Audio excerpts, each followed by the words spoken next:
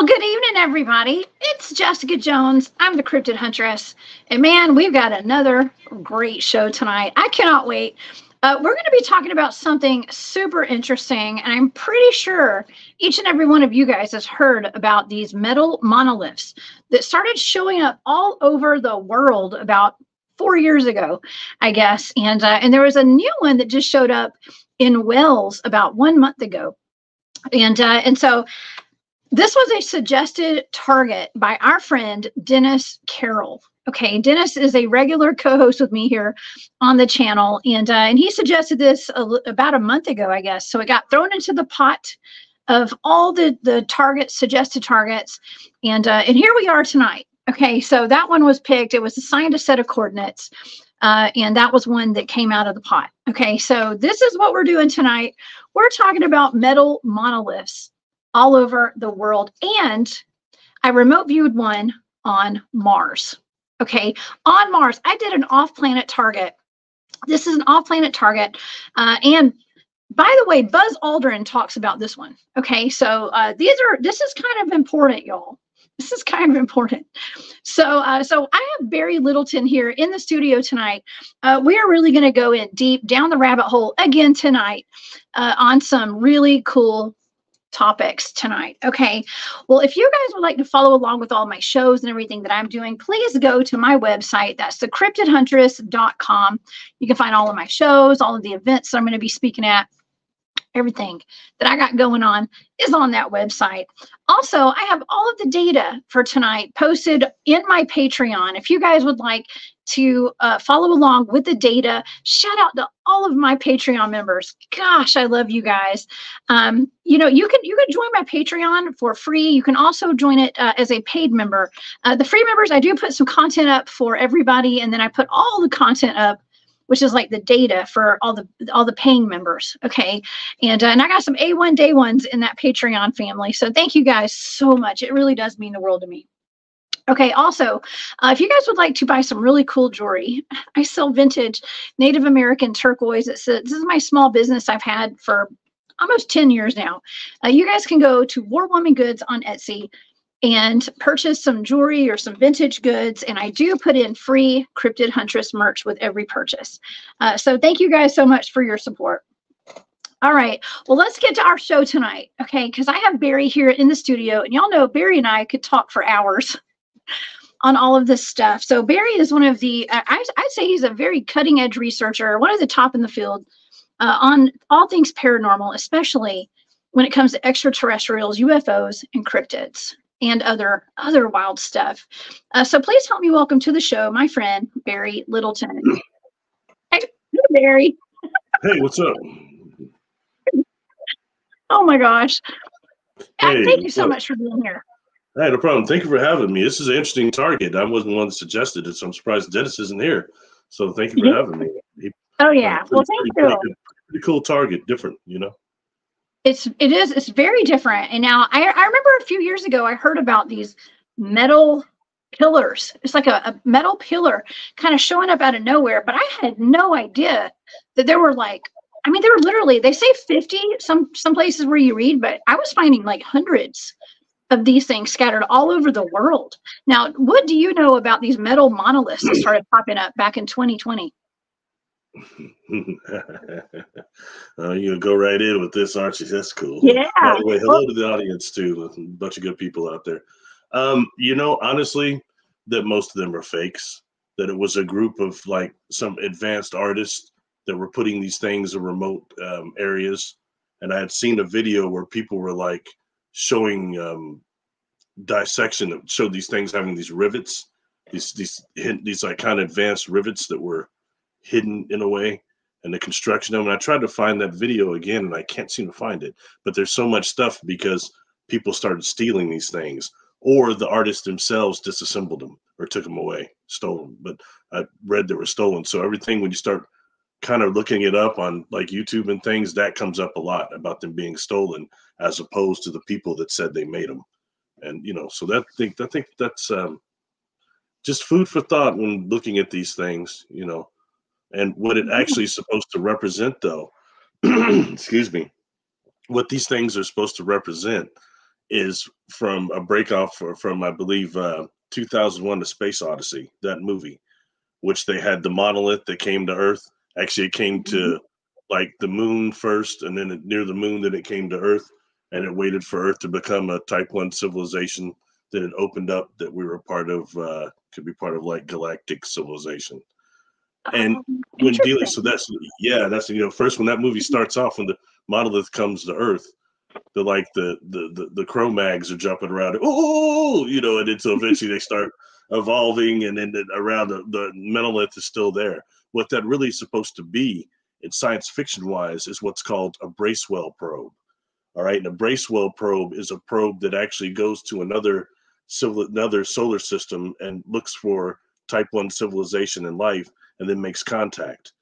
And there's also something called a von Neumann probe. And a von Neumann probe is more self-replicating and self-repairing also.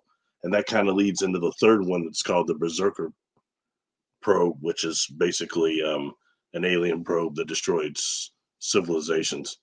And when you think of that, the one that's gone berserker and self-replicates and self-repairs and destroys civilizations. And when thinking of something like that, it's kind of like maybe, that Star Trek, the original series, was one called the Doomsday Machine, where this thing looks like a cornucopia destroying, eating these planets. Yeah. So anyway, just food for thought again, but that's my understanding of it. Okay.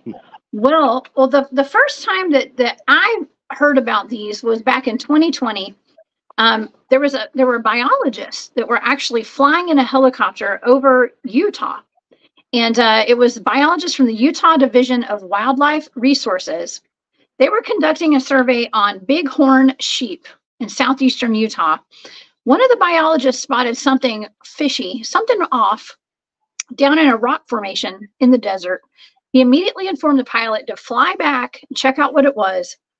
And what the entire crew on that helicopter saw was something that we call today the Utah Monolith. Now, this monolith is gone today. It was taken down. There was a gentleman who is a wildlife photographer who actually got video and pictures of the game warden or whoever it was. I guess it was the Utah Division of Natural Resources, came in and took this thing down. And I thought it was really interesting because after this one showed up, I believe they said that they thought it had been there since, I think they said it had been there for a while, but it was just discovered. Okay, and let's see if I can find the data. I have so many notes tonight. But all of a sudden, these things started popping up like wildfire all over the world. And we're talking about, I'm going to show the audience pictures tonight of almost everyone that I can find online. And some of them are actually inside stores and shops. Some of them are on the sidewalks and boardwalks of major cities, but mostly they're out in the middle of nowhere. And then, of course, we're going. The ones that are in the middle of nowhere. I think most all the ones we're seeing are man-made. I'm just going to throw that out there. I don't know. Your data will show whatever it is. We'll see. I may be completely wrong, and it could be this great interdimensional thing that they're popping up, but my spider sense is tingling. My God. Yeah. It is odd. Okay. And some people have said that it's kind of like graffiti art. It's comparable to graffiti art like Banksy. Okay. Banksy is a famous graffiti artist. I believe he's from the UK. I'm pretty sure. And he has some really cool, cool graffiti. It's, you can't not tell what's Banksy art. Okay. And there was actually one of the monoliths, if I can find it here, it actually has a rat, one of the Banksy rats on it. And that is something that's one of his signatures. And it says at the bottom, it says not Banksy. Okay. Because these things are kind of like pop art now, pop culture, pop art. It became very well known. Okay. It really did. And I want to, I know, right? Let's see if I can find, okay. So I was talking about the guy who videoed this one in Utah. Okay.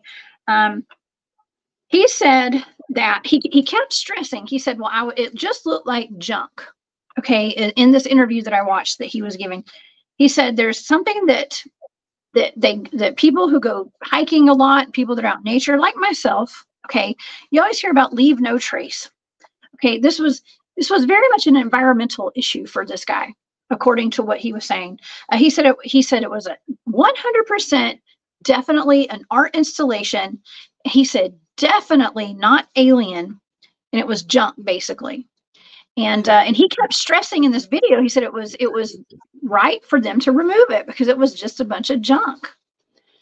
But see, people all over the world, Barry, are saying, well, this could be something made by aliens. It looks kind of like an obelisk from the ancient Egyptians had that we have in all these town squares all over the world and all over the United States. It looked like it. I guess the fact that it was metal made it look futuristic, and like it might have been dropped by some alien, like an alien probe, right? And that there's a whole movie based on it that's like from the 60s. That has nothing to do with it, I'm sure. Well, okay. Well, it's kind of timely too, because when this started getting dropped was around the time that we were having lockdowns, and there was a particular virus that kind of showed up, and the world got turned upside down, kind of for a little while. The entire world did, and people, I think, were thinking the worst. Okay, they were thinking the worst. We were buckling up for I know you hate talking about this, but we talked about the fake alien invasion, right? Or an alien invasion. And so, dun, dun, dun, we've got all these alien probes. In all reality, though, it's good you bring that up because you, on another show, exposed some of that. And that being that the whole fake thing going on at the Miami Mall that no one even talks about anymore. That went out just like that. You know what I mean? That whole deal and all investigations of it and everything. But that was when we reviewed that, you showed that to be part. It's kind of part of this fake invasion thing, which is going to be holographic thing. And you're right. I'm totally sick of hearing that because I think it's the way they're trying to mess up our timeline. It really is, and messing up real contact and the things that are behind real contact and with other civilizations and interdimensionals that no one wants to get down. It's a conscious thing, but no one wants to talk about that. Let's stay materialist and, work about a fake holographic invasion. Yeah. And being a contactee like you, a real one, as well as I do, if that was the agenda, we wouldn't be here now. That's right. That's right. I agree with that 100%. Now, I forgot to read the intro. Okay, I'm super excited to get into this show tonight. So I didn't really read the overview like I normally read. Okay, so let me go back and rewind and let's read this overview because I think it's going to set the tone for what else I have to say tonight. Okay, so soon after the Utah discovery on November 18th of 2020, reports emerged on social media of similar metal columns being found in many other places throughout the world, including places in North America, South America, Central America, Europe, Africa, India. Okay, these are all over the place. Over 200 similar metal columns have been reported in various locations around the world. The origins of them vary. Some monoliths were made by artists inspired by news coverage of the original Utah pillar, like the two Pittsburgh monoliths. I'm going to show you at least one of those tonight. They were made by local businesses for promotional purposes. Some monoliths were subsequently removed.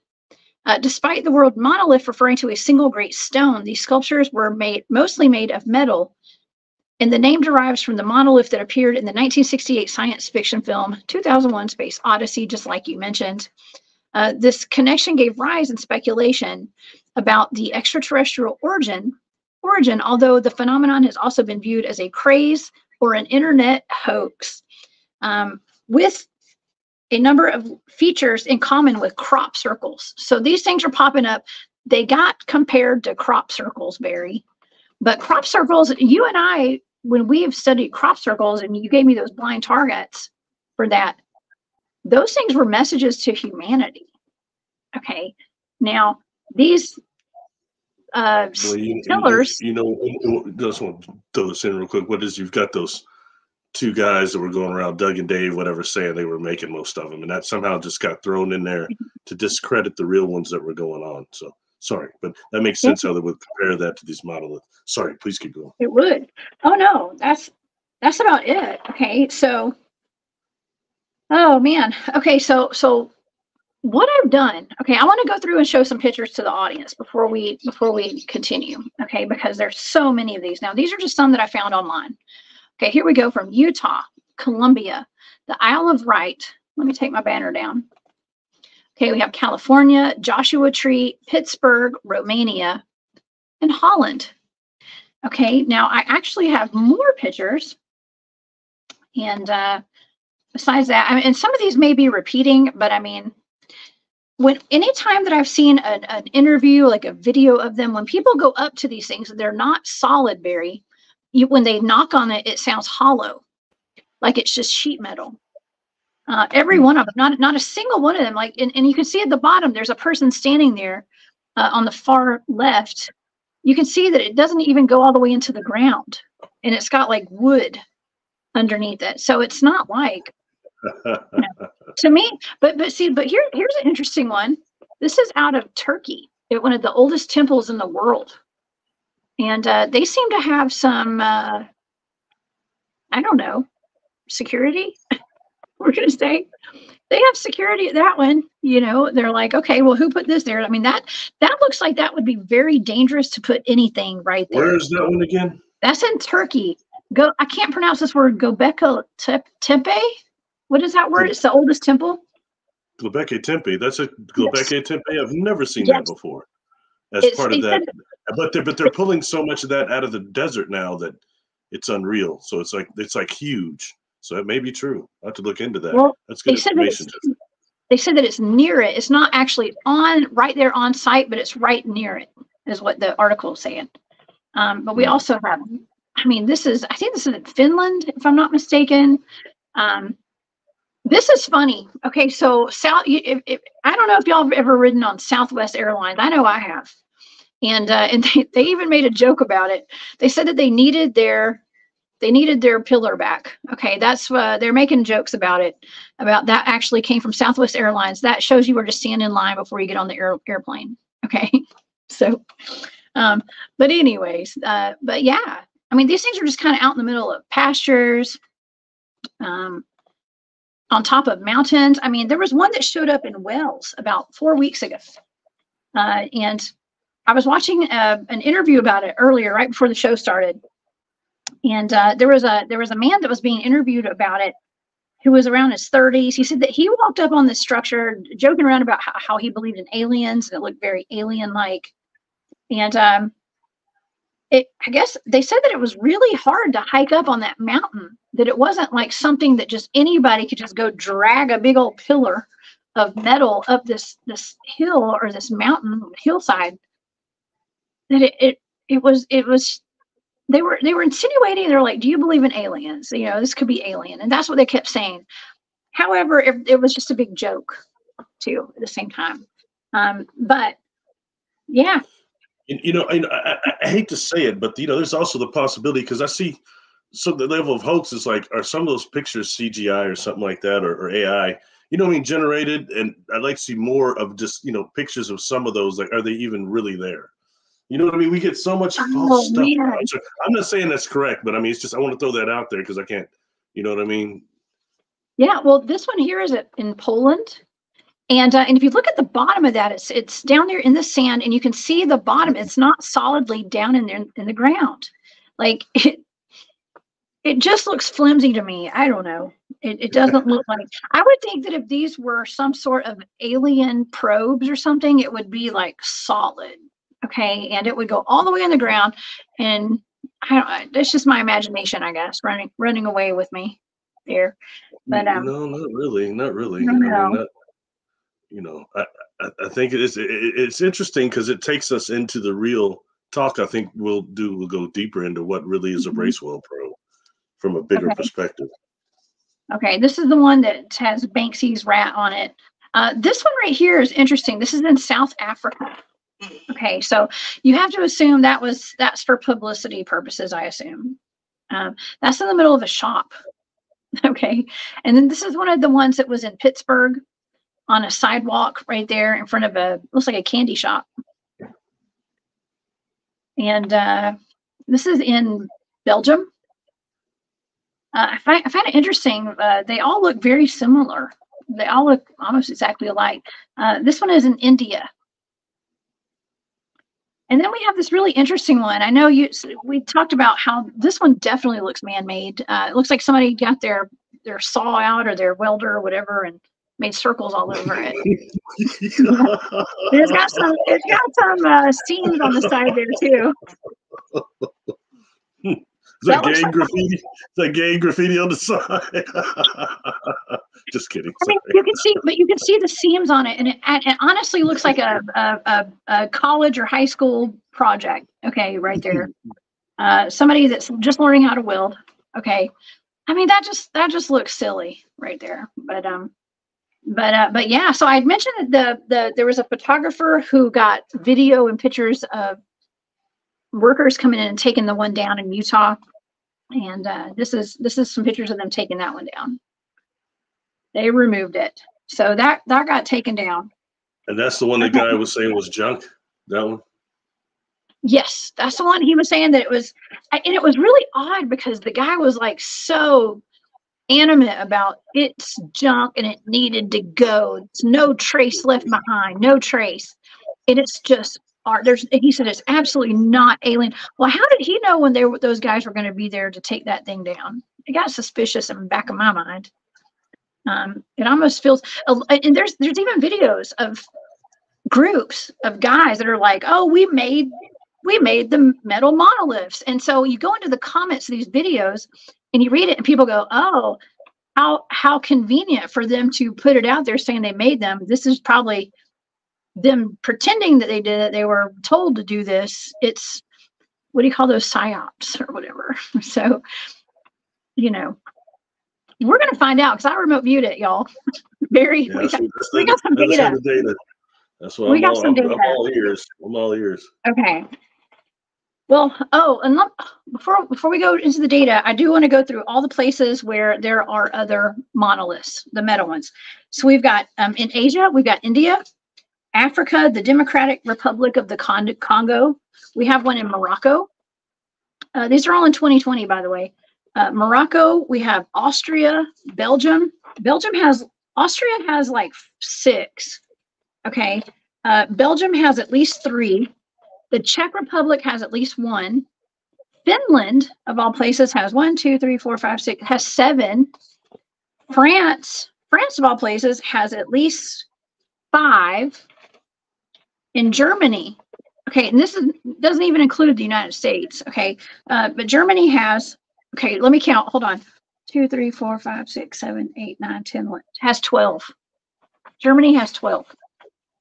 Okay, that's a lot. I mean, okay, is there one artist or are there groups of artists? If they're artists, oh, and there's one in Georgia, by the way. Okay, so I found one in Noonan, Georgia. And guess where that is, Barry? It's where we do some of our research. That's at the Troop Herd Corridor, right down there, where I do my research, where we have the highest concentration of alien abductions in the South. Yep. So right beside Fort Benning, actually.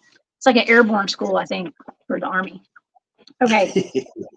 Of course. I want to hear this. I want to hear this data because I'm sorry. I need you to make me a believer in this. I'm not giving really any stuff to this. So this is going to show because I could be completely wrong, and I will accept that if I'm absolutely wrong. I may be. Okay, so the first target is the monolith out of Utah. Okay, this is the one in Utah, and the actual prompt was, what was the prompt? Let me see if I can find it. The metal monolith in Utah, what is the origin and who put it there and why? Okay, that's kind of the target prompt right there. Okay, so on this target, all of the data is in the Patreon if you guys want to see this. And I got a lot of data actually. Okay, so some of the sensory data for this, I was picking up on something that was created, constructed, a building, I wrote down building, or building because it's like an adjective. Okay, so that was some of my sensory stuff. But I was picking up something that was modern and tall, hard and angled and sharp. Okay, so I was actually, what I thought I was looking at, honestly, was a pyramid. Okay, so I thought I was remote viewing a pyramid at first, or when I got done with it. So I wrote built to last, a symbolic or symbol.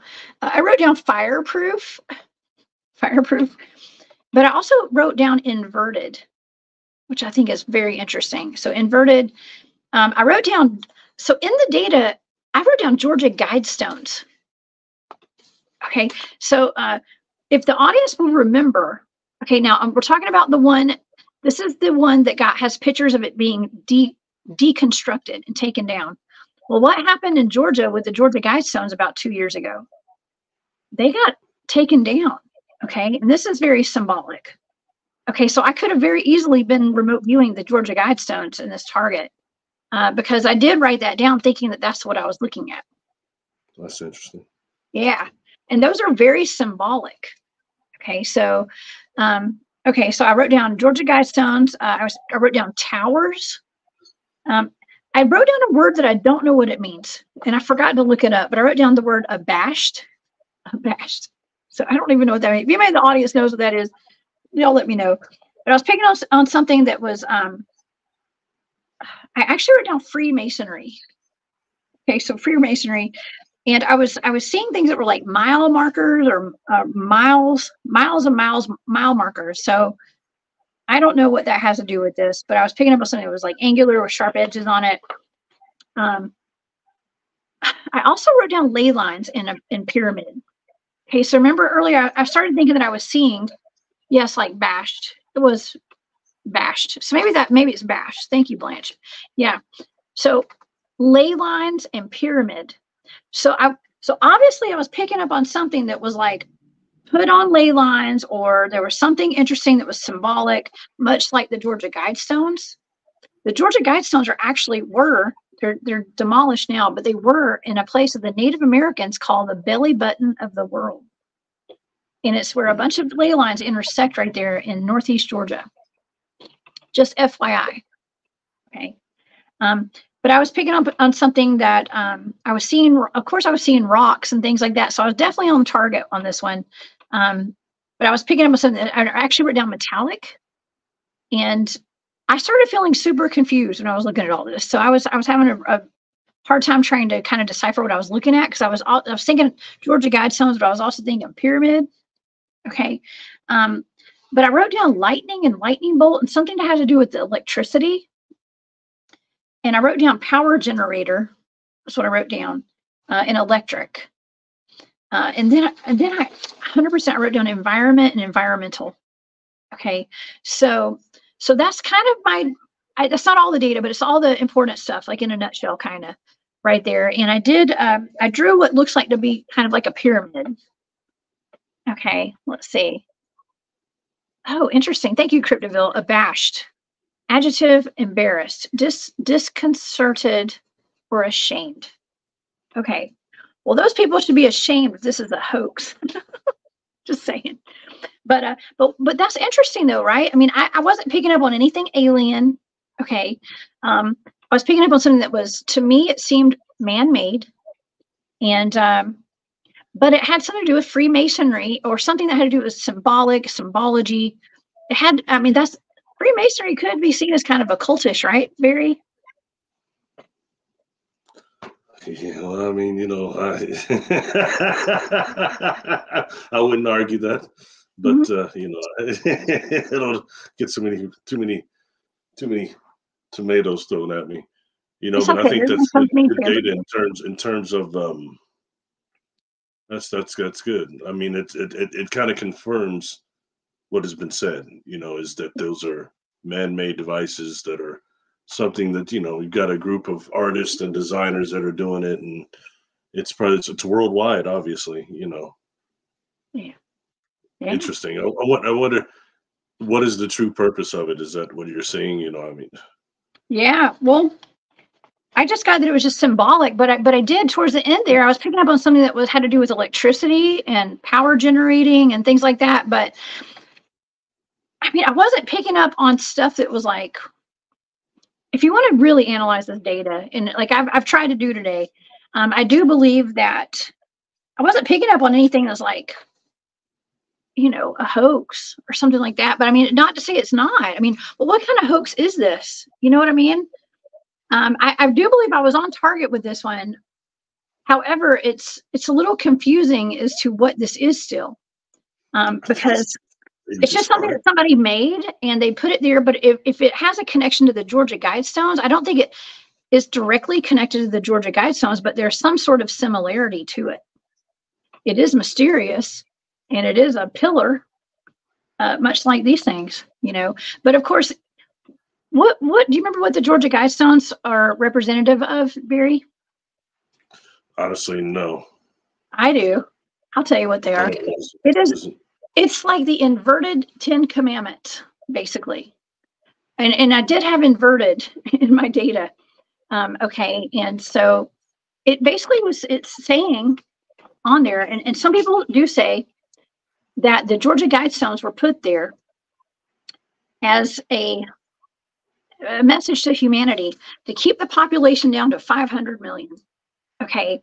And to be not a cancer on this earth. Okay. And it was kind of like basically culling the population, only like be in harmony with nature and stuff like that. Like I've actually been to the Georgia Guidestones. I was there before they were, it was the same year that they got destroyed.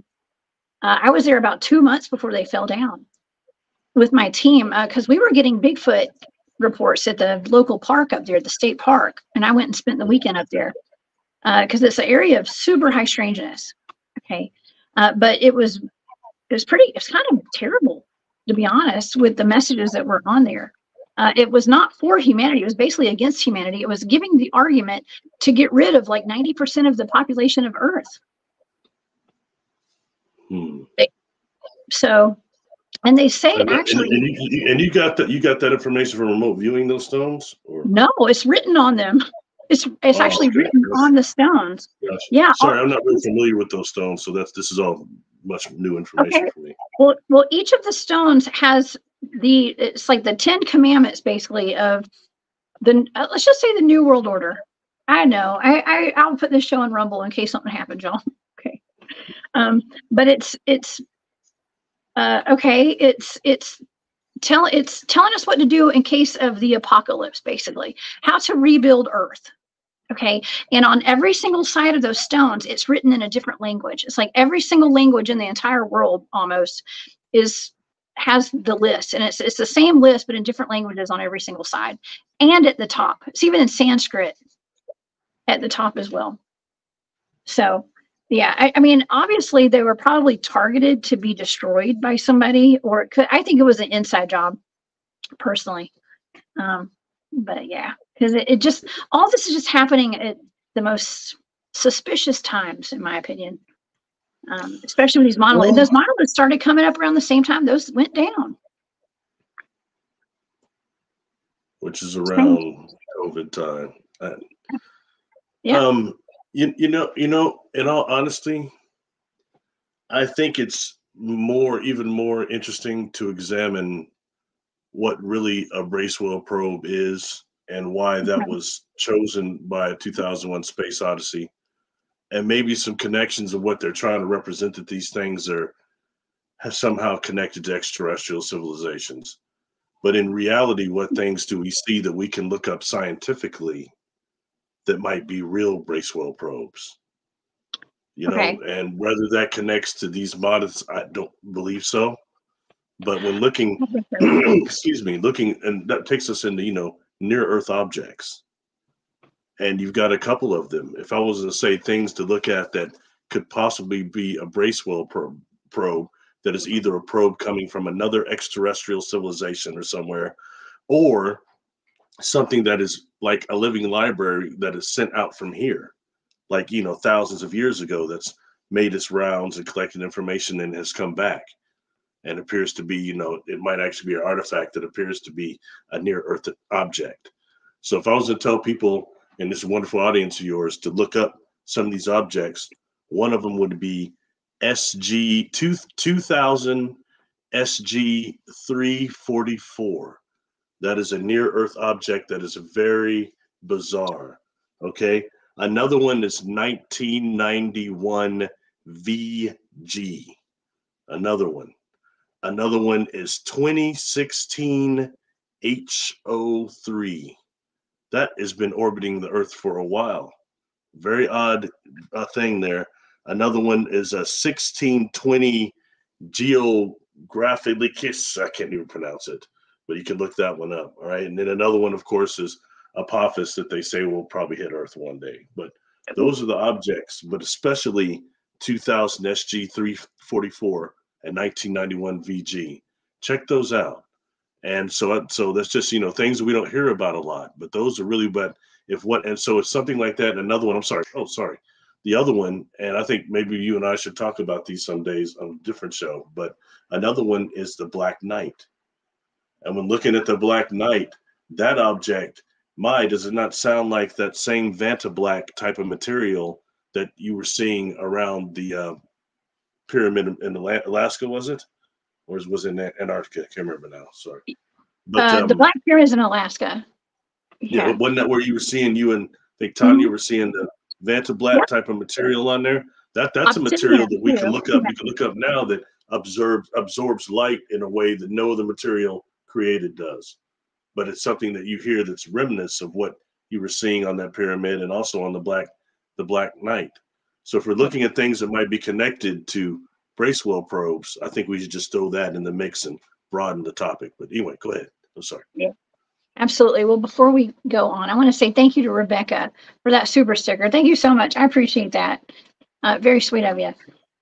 Yeah. Okay. So the second target, let's go to the second one because we still have to talk about Mars because Mars is the most important, in my opinion.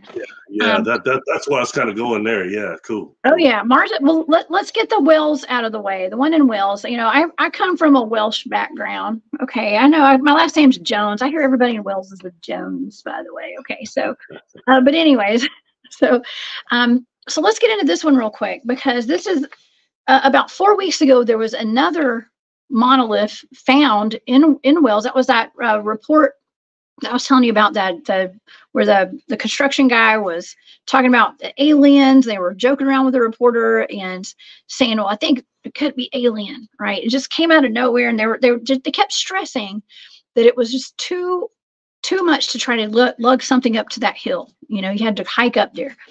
Okay. So, on this one, I actually was picking up, on this target, I was picking up on ancient Egypt again, because I was seeing an obelisk. I actually wrote down the word obelisk on this one. And I was picking up on something that some of my sensory data was like high, partial, open, vast, buried, or I thought something might be buried, but I was picking up on something that looked triangular to me on this one. So it was almost like I kind of thought I was looking at a pyramid again. But I was picking up on, I actually wrote fake the funk down, fake the funk. But I did write down obelisk. I picked up on, I was writing down like hieroglyphics because what I thought I was looking at was either a pyramid or like an obelisk with like hieroglyphics on it. So, but I wrote down town center construction. So I was clearly picking up on something that was man-made. Okay, clearly man-made. And I wrote down construction crew, and I wrote down the Leaning Tower of Pisa too. So go ahead. What's that? Just a quick question. I want to interrupt. Just a quick question. Tell me. The fake the funk, was that the musical you was getting on this one? No. Okay. I didn't have music on this one. I did not get any kind of gangster rap on this one, Barry. I know you love it when I do. I did not on this one. I mean that's the best. That's the best thing you said there. I think that's worth 1,000 words right there. Sorry. Was that like funkadelic or something? I don't even know. Yeah, but fake the funk. But I was picking up on something that was like I was picking up on a pasture, but I clearly, just in a nutshell, I wrote down man-made and then architecture. So man-made construction. So whatever this was, a person did make it. Now I did not pick up on any kind of actual origin of it other than it was man-made and it was constructed by man. Okay, so it was something that was obviously planned because I wrote down architecture. So I don't know where it came from. I don't actually have it. I don't have the answers to that, but I just know that somebody made it according to the data. Okay, who's he? Yeah. So anyway, so that's man-made. That says it all. Okay, so both of those targets, I would say upon reviewing the data, I would say that they are both man-made. I would think that pretty much all of them are man-made, but why? Why, Barry? Good movie. Why? The movie. Good movie.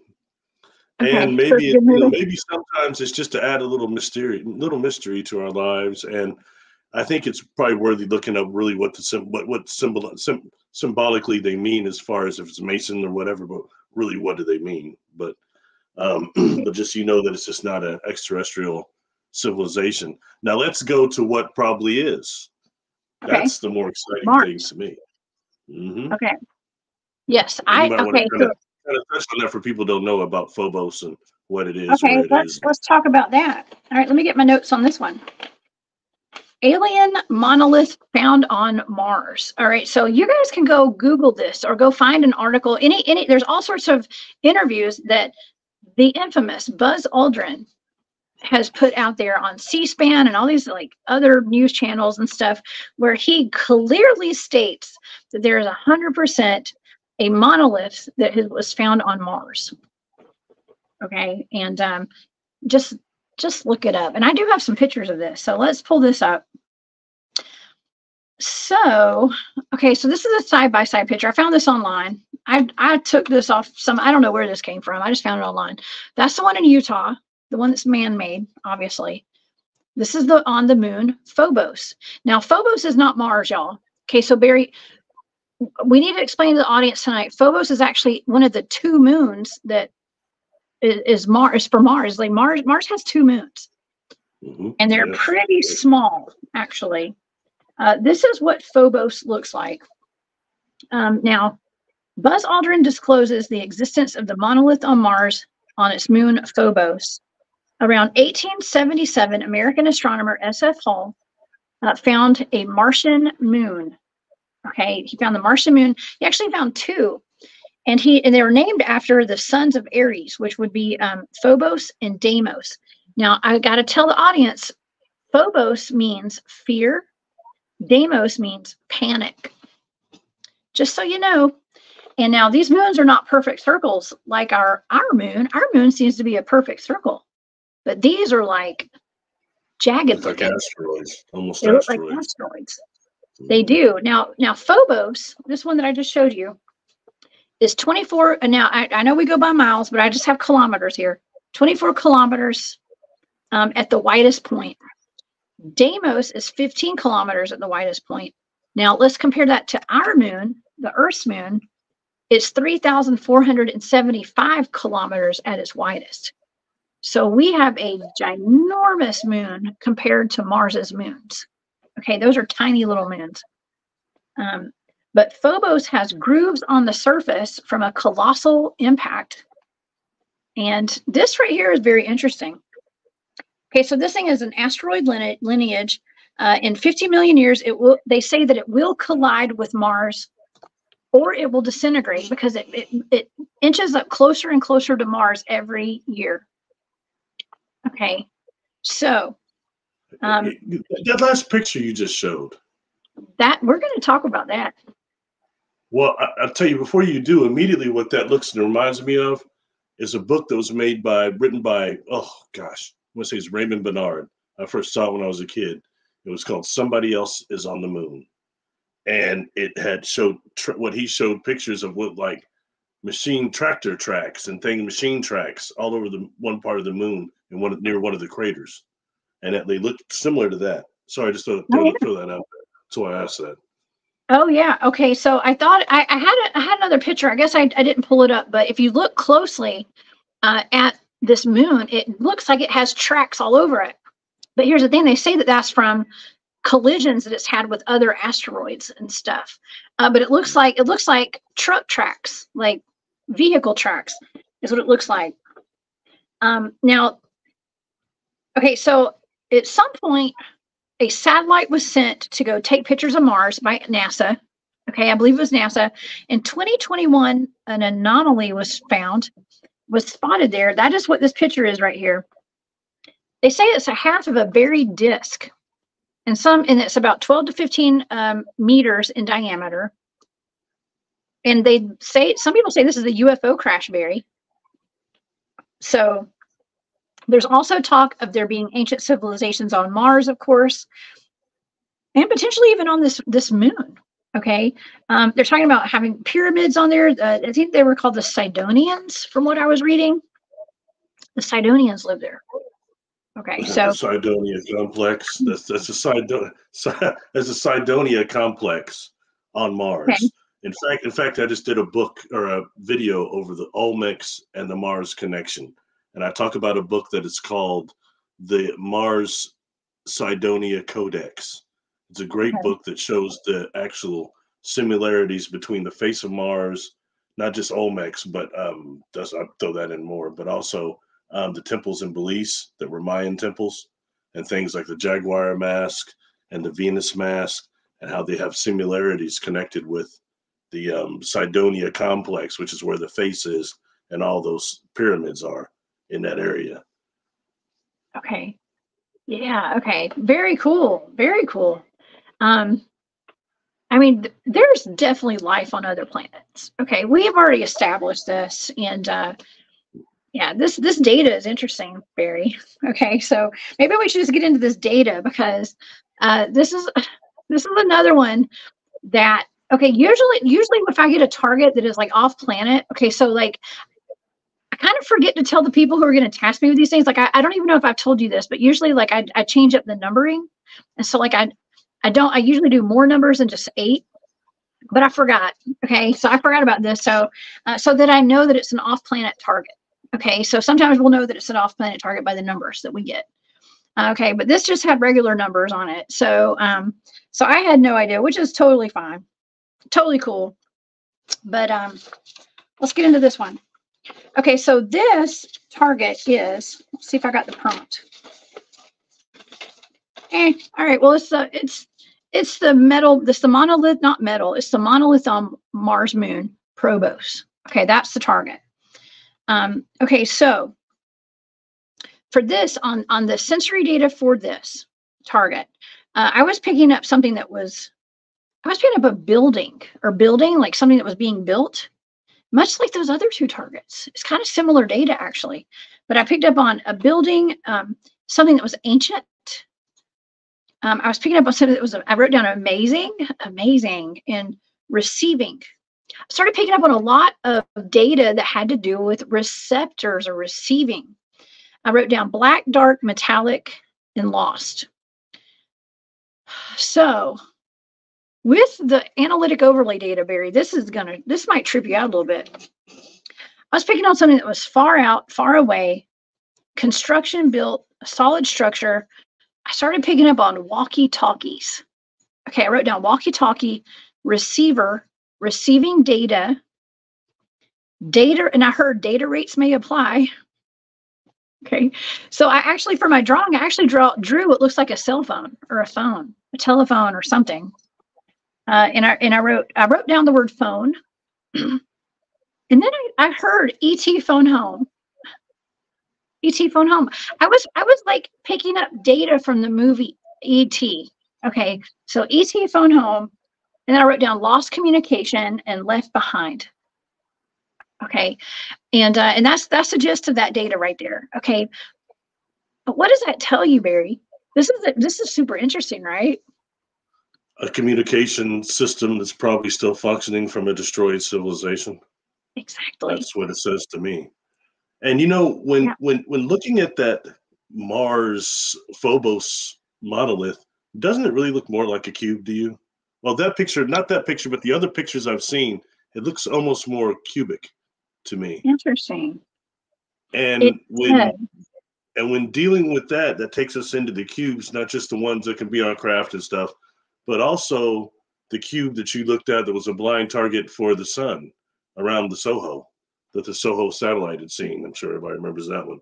But that was fascinating to me because the things you first started picking up was a type of advanced AI. Mm-hmm. And whatever type of AI this is producing ships that are the size of Jupiter, that are Legion ships and things of that nature, cubical, and they're using the portals of the sun as their power source and AKA travel source. That's That's heavy. So I can't help but think about that when I look at this Mars monolith thing and Okay. make a possible connection there. It's food for thought again, you know. Well, I want to show the audience the picture that I drew for my stage 3 data on this one, because to me it looked like a cell phone, right? However, it could be a monolith of some sort. Okay. That's it. To me, it looked like a little handheld cell phone, but that doesn't mean that's what it is. It looks like a monolith, I guess. I don't know. It's up for debate. I mean, it's remote viewing data, you know what I mean? So I don't have all the answers here, but I do have whatever came through, you know, whatever information I channeled through for that target. So, You and know, I got it's real interesting. Oh no, sorry. Yeah. That's really interesting because, you know, if you think of something like we have, like the SETI project, or what I talked about before, the OSSETI project, Optical Search for Extraterrestrial Intelligence, nobody talks about that. And that's really where it's to look at for radio signal, or not radio signals that scintillate, but actually lasers and things that are taking us to another level when looking for extraterrestrial civilizations. So something like that, what would happen if there's destruction, you know, and what would happen to those type of devices if they're way more advanced? Is that what we're seeing? Is that some type of device that's similar to like a SETI type of project for intergalactic communication? You know, we never think what actually technology is used for intergalactic, like Star Trek calls it subspace and stuff like that. But really, what would be used for intergalactic communications in a way like that, and interdimensional on top of that? That's what you're kind of describing, walkie-talkies and that. It's quite interesting, you know. Yeah, I mean, I 100% picked up on communications device of some sort, and a receiver. It wasn't just like a transmitter; it was a receiver. Like it's bringing in information. Okay, like it's receiving the information. So, I mean, maybe that's something. I mean, isn't that like why probes are sent out? They have to have something that receives the information that the probes are sending out, right? Yes. Yes. Yeah. Wow. Yeah. That's interesting, you know, and receiving information from where, you know what I mean? Where and when. It's quite interesting. And how many of those things are here on Earth, real ones like that? I don't think it's the little things we're seeing. The man-made ones, you know. Okay. It's going to be something else. Well, here's my question. Okay, so like so 2 of those were remote viewing targets. So 2 of those structures here on Earth. What if there's like some real ones that are actually we're here about aliens that I just didn't remote view those? You know, It's I don't know. Could be. I think you've got a lot of objects and things here on Earth that are not of terrestrial origin, you know. And then again, I'll repeat again, since we're talking about Mars and something that's outside Earth's atmosphere, look at those objects I mentioned again: 2000 SG 344 and VG 1991, 2016 HO3, and also 1620 Geographicus or whatever. And just look at those when they're orbiting around Earth. And if those are things that are from past Earth civilization, like Bracewell probes or something that we made that's still out there orbiting the planet, they're called AKA near Earth objects and things like that. Another one, you know, and this takes us into why I also watch, and we talked about this on the Hale Bot thing, but why I watch some of the comments that come in here and objects like Amua, that they could be some of these probes that are coming back to Earth, you know, and reporting like after we've already had that civilization long existed, exterminated here, maybe 2 cycles ago, who knows? But that stuff will be coming back, and I think we need to be aware of that and be prepared for that. But we wouldn't hear about it. So, you know, and right now, things like the Bennu spacecraft went out and took pieces of that asteroid, and they come back and dropped it here. Why are they not going and looking at those near Earth objects? Well, yeah, good question. That's a good question. Okay, well, I was actually so I started looking into obelisks. Okay, because everybody here has seen an obelisk. I'm sure everyone who's listening in, everybody who's in the chat tonight.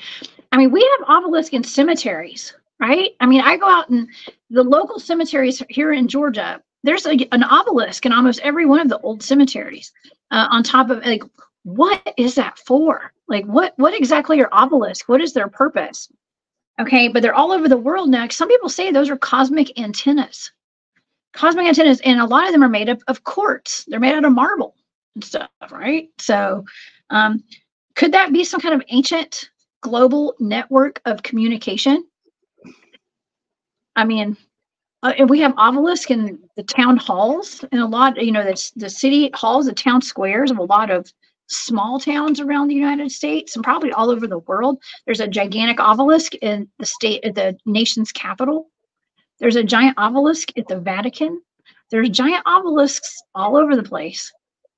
And I know it does represent the male phallus and stuff. I've heard that. Okay. But it also could be a communications device. And maybe that's how they're transmitting up to Mars. And Mars is receiving the information from here down on Earth. I may be stretching it or reaching, but I don't know. I mean, why not? That's all right. That's all right. I mean, that's what we do here, though, right? We think outside the box, and we try to make some connections. When looking at things again like that, Cydonia Codex book, there's another one, the Mars Codex. Those gentlemen wrote too, and some of those things that are found in the Mayan temples. And what structures are they? Look at those and stuff like that and kind of make that correlation there. You know what I mean? What connection was it that the Olmecs and the Mayans had with Mars? And the Olmecs, heck. Look at those. Look at the face of Mars. It looks just like an Olmec head that has the helmet on it. I mean, it's right there in front of you. Talking about disclosures, a lot of this stuff is like right in front of us. You know what I mean? So, well, speaking of the Mayans, the Mayans. Oh, I don't mean to interrupt you. I'm so sorry. But the Mayans they had pyramids too, right? The Mayans, the Aztecs, the Incas, they had pyramids. I mean, what if this is some kind of galactic communications device, and that's just they're communicating with other planets on other galaxies? I don't know. I don't know how this stuff works. And something else I want to throw out too for people to look at, and it's a book they can get. I read this in the 90s, all right? It's how I got hip to this gentleman's work. David Hatcher Childress wrote a book called Extraterrestrial Archaeology. And on that, he talks about some of the pictures that were taken from, there were 2 Voyager probes, but also long before that, there were the Pioneer probes.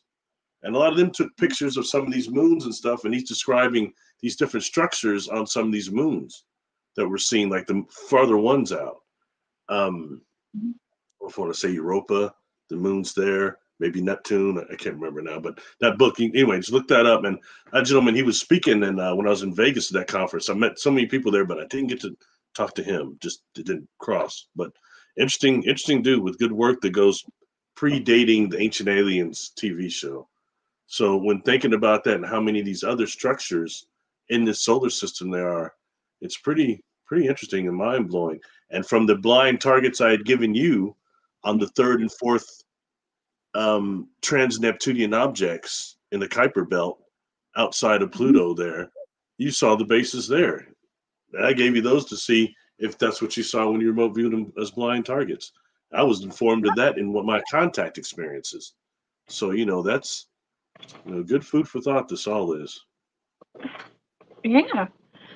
I like what Maureen says. She says obelisks are cell towers for Mars, maybe so. I mean, I think that there's just a bigger picture to all of this, I guess. And I mean, there's so much of our history and so much of the stuff that's either hidden from us or it's been erased that we don't know. Like, I've always wanted to know, like, why. And maybe that's a Freemason thing. Like, I did have and I know it's a touchy subject, right? But I did have Freemasons in that first target. So maybe it's like hidden secret knowledge or something. Why are there obelisks all over the place? What's the real meaning? Does it have something to do with energy, free energy? I don't know. I hopefully all this information will come to light. Maybe we're bringing it to the light. I don't know. But it's just interesting to know because there's also obelisks there. And you got to also think about this, Barry. So the whole Apollo 11 moon landing thing, I know it's touchy, But Buzz Aldrin, so when I was researching for the show, after I had remote viewed that, before I was told to not talk about it, okay, there's all these pictures of him with his hand over his eye doing the that symbol right there, okay, where it's like, y'all, everybody knows what that is, secret society kind of stuff. So I don't know, I just think it's connected. When talking about him, and you notice how all those astronauts seem to not quite be right when they come back. Yeah. But there's one that was very interesting, and that's Edgar Mitchell. Edgar Mitchell is the reason why the free organization CCRI that's done all that survey over real contactees exists. Now, what's very interesting about him, he wrote a book over the moon and ESP is what I think he titled it. I've got it in my files here. But in there, Jessica, what he talked about is how they were trained to remote view before they went to the moon. Exactly. And to remote view the moon and all those things out there when they got there too. Yeah. And the stuff they were seeing and got, he was talking about that, and he started something called Quantrek. And in Quantrek, he was doing some type of a system teaching people how to view and incorporating this stuff and talking about it. And when something that was very interesting when I heard him talking, and he talked about what he called the barbecue effect.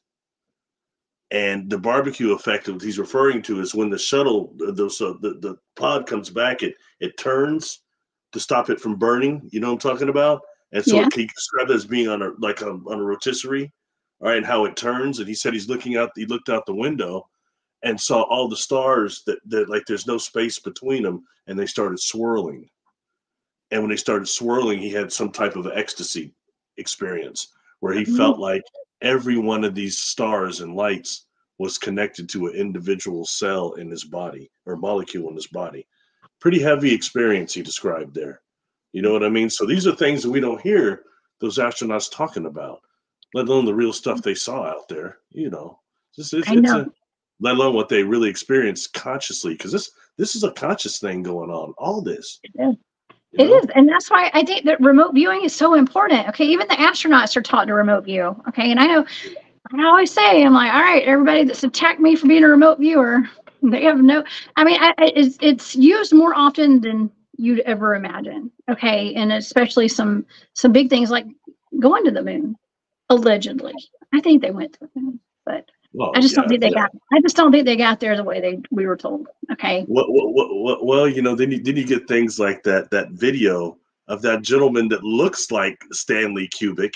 It's not. It's somebody from one of those acting deals, and it looks like it's back in the '60s. He's saying, "Oh, it's all fake, the moon deal." And because 2001 came out a few years, a year before the moon landing, everybody was saying it was just put together, and what we're seeing is cut from that. And how much of that might or might not be true, regardless, they have been to the moon several different ways. And we know that they're not really invited to go back that much, are they? No. When dealing with Ingo Swann's book, that penetration. Penitentiary. I was talking about Leon Isaac Kennedy today. Sorry. When O.J. Simpson died today, so everybody's been talking about that. Anyway, sorry. Penetration by Ingo Swann. He talks about the woman in the mall or in the store. If you remember that part of that book, very, very interesting, and how the men in black were watching him and her, and one of them grabbed him later and said, "What do you know about her?" And he said, "Well, you need to know that she's extremely dangerous." And the way he describes watching this woman going through whatever she was getting at the store, and he knew she was an extraterrestrial, and how he's putting that in connection with who's on the moon. I guess we're not supposed to be talking about that, but that whole book is about the moon, really. Yeah, it is. The quest for human extraterrestrial telepathy. That's interesting. Okay, so it's really interesting that he's brought up again, because here we go with the 2001 Space Odyssey, right? I mean, he's brought up in some of these articles. If you go read about these metal monoliths that we're talking about tonight, his name gets brought up a lot. Okay, in those articles. So he plays a role in whatever we're talking about tonight. You know what's interesting? My favorite movie, probably of all times, it'll show my age. I like some of the 80s flicks. My favorite movie was called Dreamscape, with Dennis Quaid and Max von Sydow for my generation, probably most known for playing Ming on Flash Gordon, another cheese 80s, 70s movie, actually. But seriously, in that movie, it deals with Max von Sydow is a doctor that is studying paranormal and psychics and everything, and he's been doing it for years. And it shows him actually testing Dennis Quaid and other psychics to see who was eligible to actually invade the dreamscape on someone else. But in reality, Ingo Swann was like Max von Sydow. He was doing those experiments on other psychics. I mean, that book's all in that penetration book, which coincidentally, when after my accident, that book was going for $4.50 on Amazon before he died. I think it's much more affordable now. Oh, you can get it on Amazon now. Yeah, you can get it. We've got it. It's not here. Hundreds of dollars now. That's a trip. No. It was. And when I tell you, I swear, where I went to Barnes and Noble, had the guy look it up. He's going, "What is in this book?" Because I'm going to make sure I was getting it right. It's a 400 and something. It was like for a used copy. That's all before he died, though. So. Yeah. Well, that's important. It's important information. I mean, and that's the only target I've ever been. I wasn't threatened over it or anything, but it was kind of like I was warned. I had a gentle reminder on that one. So, yeah. I mean, this is important stuff. So we're just making connections tonight, y'all. And I know this is for entertainment purposes only, because I do have to always remind everybody. It is.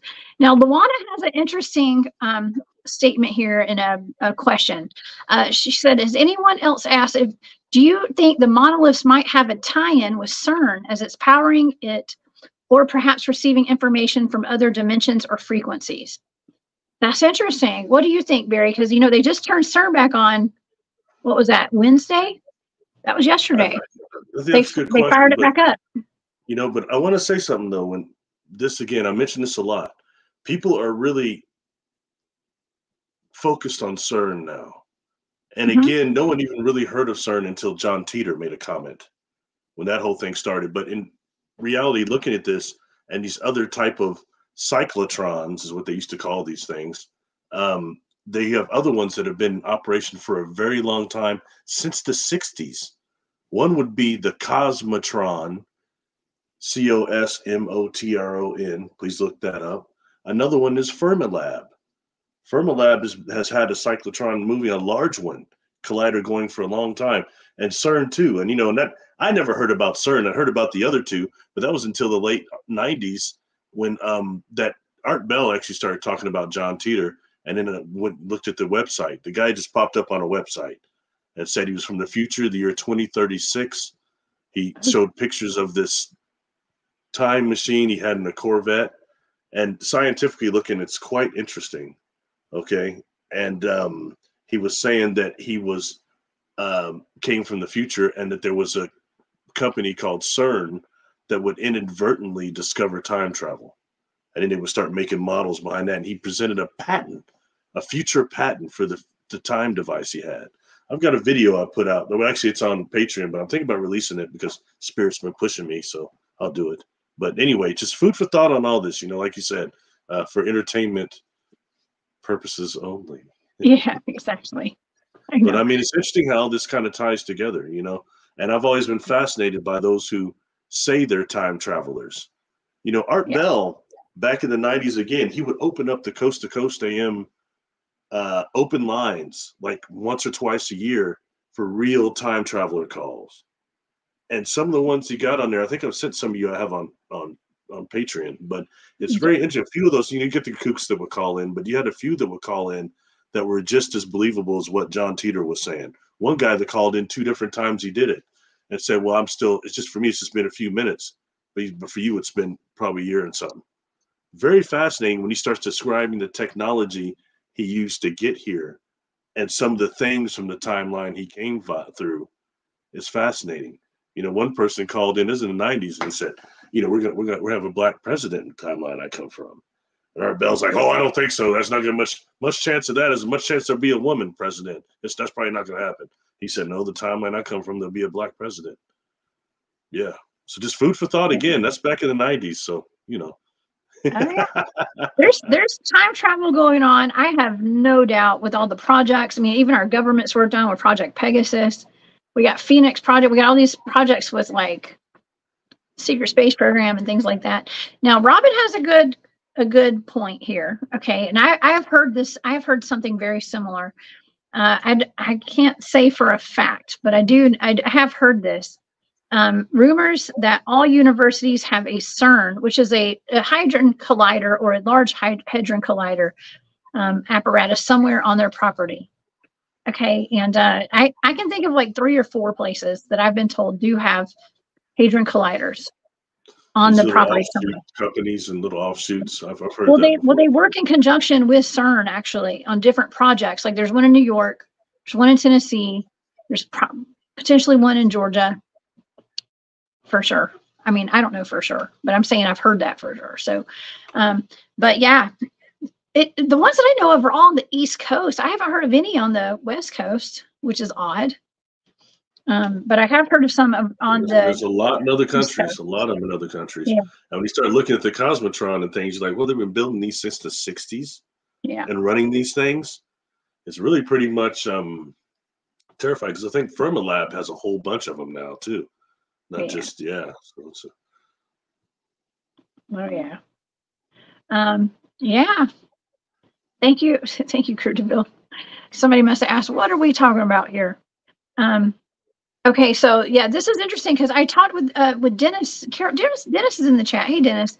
We talked about this yesterday with, well, we were talking about a whole bunch of stuff, but we were talking about the anniversary of, I think it was in 1904, if I'm not mistaken. I don't have my notes here, but in 1904, Aleister Crowley started channeling Eiweiss, or Aweiss is the name of what he called Satan.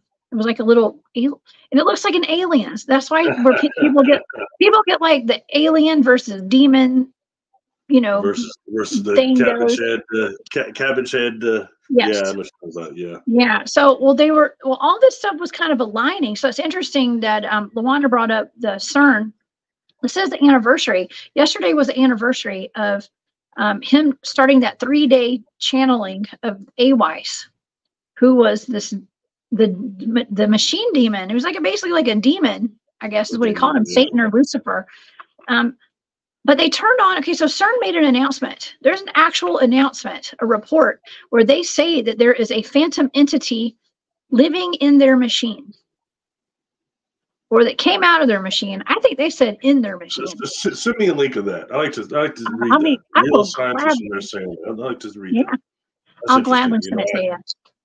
Yeah. Yeah. So go ahead. I'm sorry. Yeah. Oh no, I just saw that Arkeem's in here. What's up? What's up, Arkeem? Oh my gosh. Thank you for being here tonight. Yeah. Hey, Arkeem was part of projects where that involved time travel and portals and stuff like that. So it's absolutely a real thing for sure. But it's just interesting that this is okay. So they said they turned on CERN yesterday, fired it back up on the anniversary of when he channeled this entity named Aweiss. While they're saying that they have their own phantom entity. I mean, it sounds like a dark entity. Why would they want to crank all this up right now? We got all this stuff going down. They want to bring some dark entities out into the world, I guess. But it's also fear. Those projects actually, I hear people talking about enough that really the exotic particles that they create in those colliders and cyclotrons for just less than a millisecond. But that's what they're looking for, is all these, not just the hogs, bison. They're looking for, and how many they found that are exotic particles we never hear about. Ones that really will be things taking us to type 1 civilization and beyond. That's the problem. We hear these things, they create a whole portal that's to consume the world and all this and that. And we really have to be aware of where the energy comes from and where it's processed. It doesn't just come from nowhere, and how much energy it is that would take to actually engulf this entire planet in a black hole. That needs to really be taken into account. And is that kind of the power they have there? I tell you right now, ask a physicist. No, it's not. But anyway, never mind real science. Let's stay on fantasy. That's fun. Well, some people say, I mean, there's a video of a young boy who claims that the Earth was destroyed. Our reality, this dimension, the dimension that we were living in, was destroyed in 2012. And that we hopped over to a new dimension because we all died. back then. And I know you're over there rubbing your head. No, I'm just listening. I mean, that's a good one. Yeah, Well, technically, if you said, it's a theory. I'm sure there's multiple timelines that were destroyed, and there's no doubt. I've said this before, so I don't want to sound like this broken record. But we have during these solar cycles is the time that we have these time edits, and that it keeps coming up again and again. One of these time edits is nuclear war. It keeps coming up again and again, and are being destroyed in a nuclear war. You've got to the point you've already had them exploding atomic bombs based on a hydrogen molecule, which rips dimensions. We don't really know how many. It's like all of a sudden you got Australia over there, it just blows up, and it's not even on your planet, from your dimension, your planet. It's another dimension that they're doing something that's ripping other dimension and blowing up. So what happens? You start sending Foo Fighters to investigate this. Other dimensions coming through. And then the things that come through these rips they create through these bombs. I've heard long ago that some monstrosity things came through some of these rips from these bombs based on hydrogen. And that they're still on this planet now. Then that takes us into things like Revelations and the beasts and all this and that. But nonetheless, there is some type of a reality there. And so the whole doomsday scenario, they're trying to push us to a timeline like that. It's very possible. I'm sorry, we brought up this last time. God, I'm gonna get myself in trouble, but I don't care. I'm through washing stuff over. This cat right here, man. This stuff right here, Ed Dames. I'm sorry. Everything we've done so far, the work that we have done, is showing that this stuff, a lot of what he's talking about, is trying to push us to a bad timeline. I'm sorry. It is what it is. The data speaks for itself. It's not me being a bigot towards his work or anything, but it concerns me. Not just that we in some type of a quickening, but right now is a time where I think we're given the opportunity to save ourselves. You have these faster vibrations, people incarnating, people that aren't so white clean. Whatever happens when we die, we go to, as Ray Hernandez calls it here, the mind of God. And then we kind of give our suppository, it's a suppository, we give our life experiences. Then we get wiped clean and come to go learn the next time. We don't learn nothing.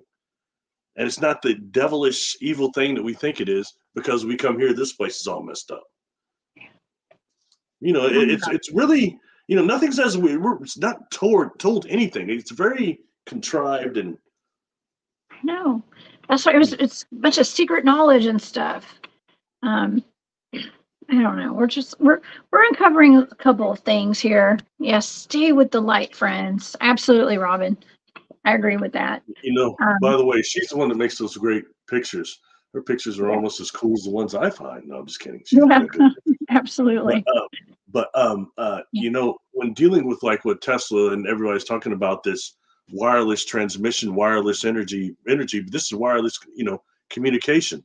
Not to be a super geek, but I enjoy back in the early 2000s, I was a Smallville fan, especially the first 2 seasons, the 3 seasons. I thought it was really good.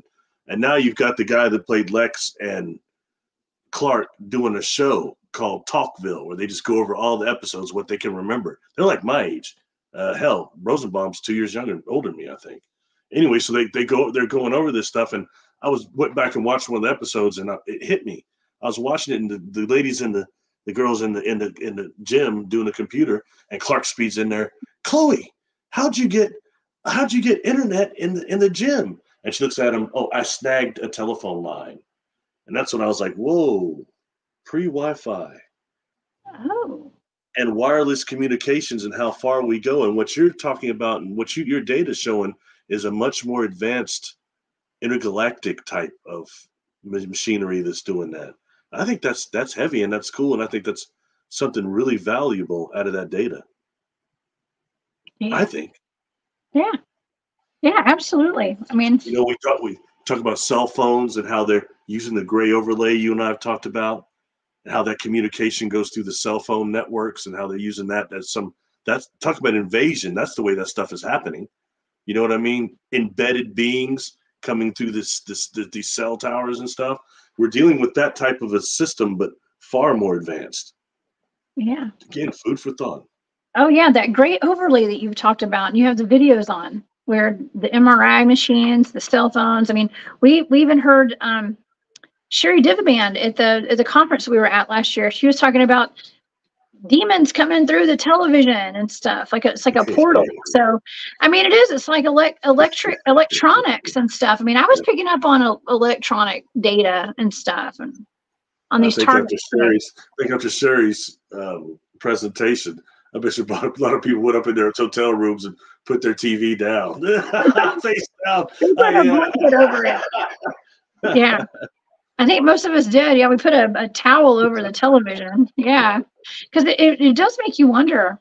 It makes you think. Well, I can say one thing, and I can only confirm for myself, and now having a platform to talk to so many others, myself, especially in childhood, man, bombarded psychically a lot, to a point of where I couldn't sleep. And sometimes if I would turn the TV on, even if it was on silent, it would shut things off enough I could go to sleep. So it wasn't that I was getting invaded by demons out there, but it was shutting the other stuff off enough to where it wasn't getting invaded. And I found later when I started researching that, how many people in childhood actually need that to turn the TV on, even if it's just silent, so it allows them to sleep. That happens to some of us that are really, mediums too. It makes a difference. Well, last night, so we had horrible storms that ripped through Georgia yesterday, and so last night, so our power was out all night, and I don't know, it came on before the sun came up this morning, but then the power was out again today, and so but I slept really good last night. The Wi-Fi was off, like the cell phones everything was off. My cell was on probably, but everything was pretty much off. There was none of the interference, I guess you could say. Electronic interference was all off last night, and I think that we slept a lot better last night as a whole, personally. Yeah. We're not having so much electromagnetic frequencies around you.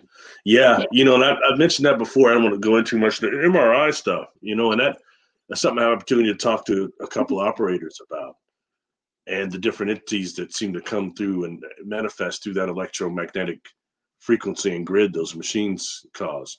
I mean, it's only natural if you think about it, really. But as they told me, well, the ones around the X-ray machines seem like they're more shadows, they're quicker. But the ones around the MRI machine, they like follow you home and they generate nightmares. Two texts telling me that. Yeah, and they said I prefer working on just X-rays now. The X-ray machine is not nearly as bad, but I think that's why the MRI machine was in a closed part of the hospital down in the basement. I think it was to keep it away because it has all that stuff around it. Oh, interesting. Well, okay. I got to address this real quick because Andrew from Andrew Gnomes and Trucking Express, Cartersville, Georgia is not too far from where I live, and that is where the Etowah Indian mounds are. So if you're still there, I doubt you're still there. But if you do pass back through there, go by the Etowah Indian mounds in Cartersville, and I talk about those a lot. I believe there were giants there personally. We also have dogman reports in that area too. 10 miles down the road is where we have the dogman and the werewolf reports in that area. I gotta ask. Is that close to Cobb County? Big boss man. Okay, I had to ask. It is. It's very close, actually. It's not far at all. Yeah. I mean, it's super close. So, but yeah, if you're in Cartersville, go to the Tellus Museum as well. They have a great museum there in Cartersville. So yeah, those are my stomping grounds. I know all about that area. Those mounds are interesting because I wonder often what race were the giants that were in those mounds? Were they Native American? What were they? You know what I mean? Were they redheads? What were they? Yeah. I don't know. I know. I hear some of the things you hear about some of the ones that have been excavated from there. It's really interesting. And that history has been hidden so much longer. Well, it's interesting because whenever I've done remote viewing targets of the giants that are found like at Lovelock or even the Afghanistan giant, they have like Nordic bloodlines or something. It seems like there's always some kind of Viking data or Nordic data So I don't know, but Now, we're told that if there were giant skeletons, they came out of Indian mounds, so they're Native Americans. That's what we're told. well, a I question. don't believe So it when all. I gave you the blind target of the pyramids, it was the construction of the Great Pyramid and the pyramid, the Great Pyramid specifically. What did you see? What kind of giants was you saw there? You know I what don't you're looking at. remember. I don't remember. I just remember giants and like ETs kind of. It was like ET extraterrestrial type data. There's Yeah. giant. Yeah, you saw giants, and then you saw undeniably advanced sound technology. You were describing sound devices, I and you did. still didn't know what it was. I wouldn't tell you for a long time. More, tell me more. I was like, That why type are of we kid, tell me what this target is? I know that's I kept going back in, but we got so much good data out of that. So we squeezed the blood out of the turnip on that one. That's We cool. You did. know, somebody had mentioned to me, they said, man, when I started looking up the episodes you guys have done for remote viewing, there's so many of them. And, you know, I think you and I are both kind of unaware of how many of them there's been. So I started looking, I said, wow, a couple of them even I forgot. I got a pretty good memory. Not bad. But. Yeah, we have done a lot. It's I haven't had a chance to sit down and actually take it all in. I do have like folders of all the targets, and it takes up an entire gigantic huge box. So there's a lot. There's a lot. Well, and in addition to all the ones that I do, there's not just you and I. I mean, I've been remote viewing for 12 years now or something, and so I have a lot of practice targets and active targets and high priority targets, and I keep everything. I have all of them. So yeah, That's cool. That's cool. it's pretty Yeah, awesome. good work. Good work. I think it's Thank important you. because I think that's the next stage. I think that's how you got a lot more communication going on. Again, galactic, extragalactic. That's the new way. The remote viewing highway. Yeah. Better than the ET highway, right? Another good book. Yeah. We lit a candle. You know, when looking at the Nephilium, interesting comment, you know, and really what they were. You know, I hear so many people want to say, well, they're actually Bigfoot, they're this, they're that. But you know, it's fascinating when you start looking in the fossil, not the fossil record, but the legend. And when dealing with some of those giants and different types of giant that were here, from the Cyclops all the way to these other creatures that were supposedly these, which would be ancient aliens come down here that were biologically compatible with us to a certain degree, you know, and you hear about these giants a lot, and they just come up a lot, and, you know, and to me, when I hear the story of, was it David and Goliath? Yeah. Goliath was one of those giants coming down, messing with people. Dude told him to go on somewhere, and he didn't. What happened? Pow! Well, it took him out, man. You know, but I mean, ultimately, I think Goliath is a big representation of that. And we don't even hear about the brothers I talk about that come from Triangulum. They were melanin dominant. They were huge. There were some of these beings they talk about, like in the Indian scripts. They're kind of like 25 feet tall, and so things like Lord Hanuman, that was actually more of a monkey type of god. And they got those huge footprints, supposedly for him jumping from mountain to mountain. Very fascinating stories behind that. And you start hearing about things called the Vanara. And the Vanara are a type of not quite Sasquatch, but monkey men that come around at night and would worship these giant foots, these giant Lord Hanuman foots. You know, that brother, what's his name? Morveen Proheen. Oh gosh, he's pretty heavy. He talks about some of that stuff too. I mean, it gets pretty heavy when you start dealing with some of those ancient Indian temples. He goes to all of them. Yeah, it reminds me of Judicola and Sukalu. He jumped from mountain to mountain too, much like Lord Hanuman as well. And that was in North Carolina, up in near Cashers, kind of. Now we have a really interesting question. I see Andrew's left a couple of really good questions in here, and I wanted to address this. Has remote viewing changed from how it was done and how it worked back when Ingo Swann first started?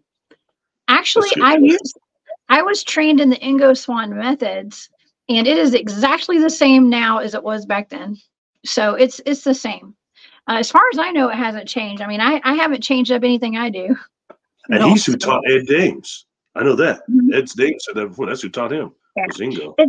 It's pretty much the way the military was trained. Okay.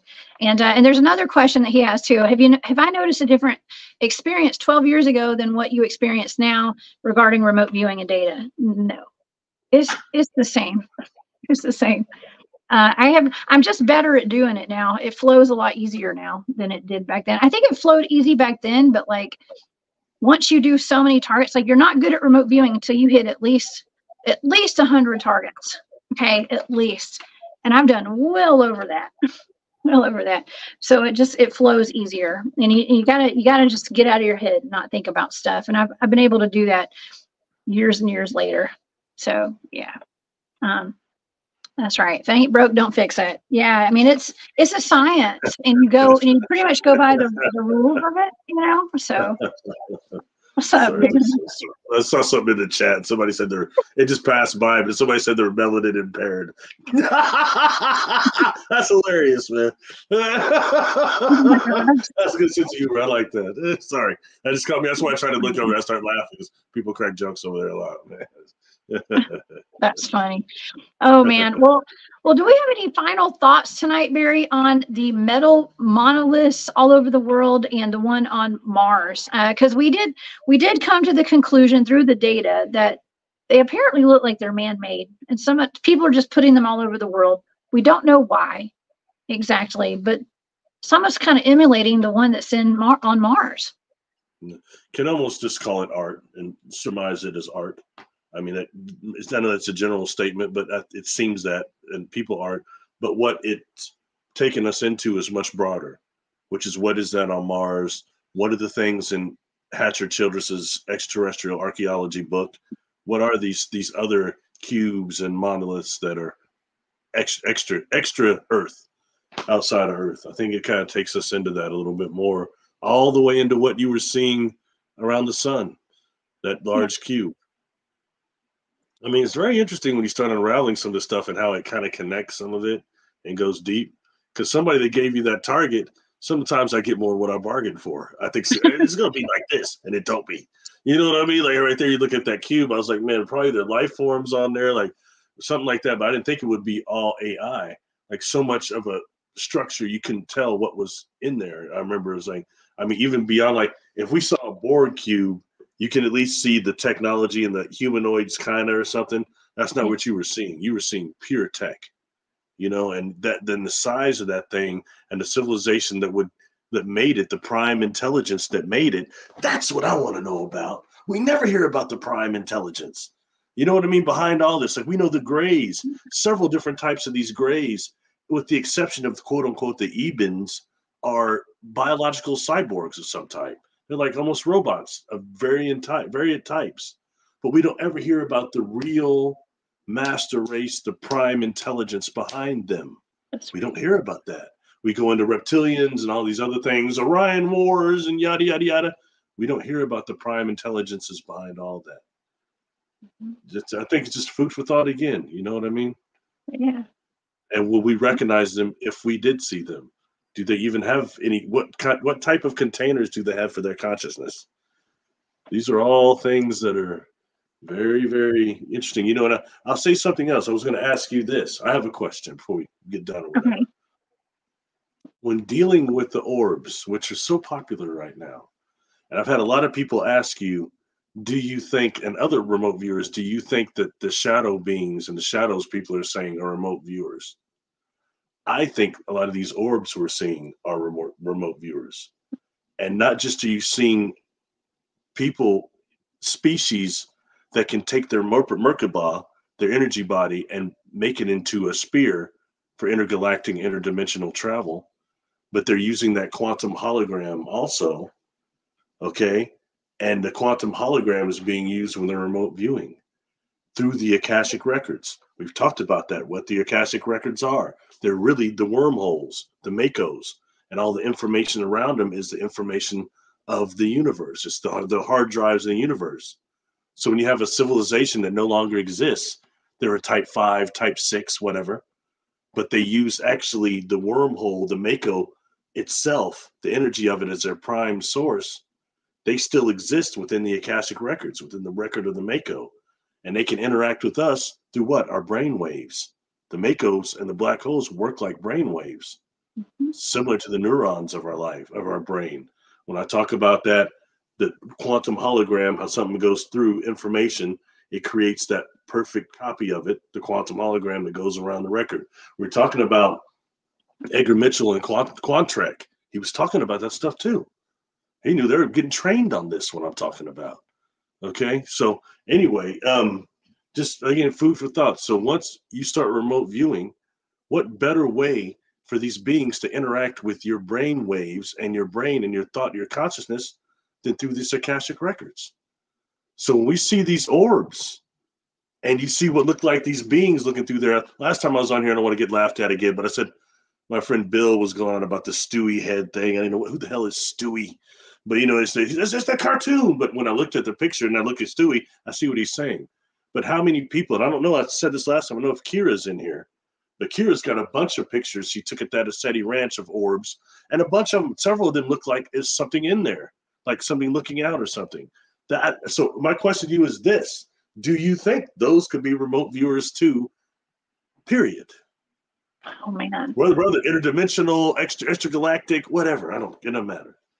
I mean, it could be. I mean, anything is possible at this point, for sure. Now, I do believe, I mean, I have encountered people remote viewing me before, and I've actually seen them. Okay. And it can look like anything from sparkly lights to a hologram. I mean, it can pretty much be anything. Shadow people, I'm still not convinced that shadow people are remote viewers. I have never resonated with that whatsoever. I don't believe that. But some people say they're I get asked that. I get asked that when it comes to remote viewing. I get asked that more than I get any other remote viewing questions. Or shadow people. No, shadow people, I have seen shadow people in real life, and they have a horrible low vibe energy to them. No, And that is not a remote viewer, in my you know what? opinion. Somebody I've interacted with a couple of times. She's my friend on Facebook, and she's the first person I ever heard talk about shadow beings and people. Is Heidi Hollis. Heidi Hollis is her name. I can contact her. Maybe she'd come on here and be on the show. She's really cool, and she's got kind of I think a religious view of it, but that's all right. But ultimately, she's saying that she feels the Hat Man and the Shadow Man, and they're all demonic. And I've encountered the Hat Man before when I was much younger. At least I saw him, and it created a bad feeling. Period. Whatever those things are, they create negative emotions, and they're feeding on that. You said Archeem's in there. I think they call it in here. They call it like loose, right? But Yeah. really, it's negative, deadly orgone radiation, negative emotions, and things. They feed on that stuff. So, and you've got these beings that don't have physical bodies that really feed on that, and on your awareness and luminosity, since they don't have any of their own. That's right. Yeah, I It's mean, foolish for us. I say pretty often. I've talked about the me remote viewing myself. Okay, for sure. And I do believe that I think it was like sparkly lights or something. But I have never resonated with shadow beings being remote viewers. I don't think so. My answer to that is no. I don't think so. If anybody asks me again, the answer is no. I don't think that shadow beings are remote viewers, even though people will argue with me about this sometimes. And I don't argue. I quit arguing. I don't argue with people at all. And Poncho Zort, thank you so much. He just gifted 5 the Cryptid Huntress memberships. I appreciate that. Thank you very much. Yeah. I hope you guys. Yeah. That's amazing. Thank you. That's really nice. That's nice. It is, yeah. That's it's really interesting. And it's too bad that so much of everything going on down here is just so dealing with some of this stuff is just so evil. There's this dark tinge on everything that stops people from even want to mess with it and just go with some religion that says, oh, stuff we're talking about now is just demonic and yada yada. We've got to know who the players are in the game, what the game is. You got to know. That's why we're here partially, and to make this place better for people like your son. I chose never reproduce, thank goodness, at least not Earth humans. But I don't miss that in terms of I would be worried about the world that my child would be growing up in. My grandchildren, this place is in big trouble. That's one of the reasons I came forward to start talking, Because that's represent, you and I represent of the majority of the population that has contact. It's not like we're special. It's so much of it going on, but it's just sequestered. You're not supposed to talk about it. You know, coming from the Black culture, we really don't talk about extraterrestrial contact nearly as much. It's changing now, but it's one of those things, you know, people are actually, Jimmy Church asked me a lot. He says, man, one of my producers is Black. I know he's a contactee, but he won't talk to me about it. And I'm dealing with all this stuff. It's all right, how it is, man. You know, but hopefully things are changing when, again, we're coming to type 1 civilization. Oh yeah. Well, we're talking about it. This is our little safe space over here at the Cryptid Hunters channel and on your channel, Barry Littleton, on YouTube. Yeah. The shadow bed channel. No. The bed of thy shadow bed. I gotta say, no, Barry, my video started getting taken down on Facebook this week. Okay, so really? Yeah, so we've got it. So you guys, please, everybody that's listening in, y'all please go to my Rumble channel, just in case things get dicey. Please go to my Rumble channel and subscribe there. I have all of my videos up on Rumble. Well, they're not up to date, but I'll make them up to date tomorrow when I have some free time. Maybe. Wow, you know, yeah. I didn't know that. You know, I think I got lucky then. A couple of days ago, I posted a patent, a United States Google patent that is over a directed energy weapon. They got it right there. I mean, it's a heavy one too, and it's based off oscillating antenna and arrays. And I mean, it's maybe giving some of that Havana syndrome and things like that. It's quite interesting. You know, when you have these people say they're target individuals, it raises the stakes when you get evidence like that on a patent that says it's direct. It says it's right there. So if you're on my Facebook, friend, look at the post I put up it's on there maybe several days ago.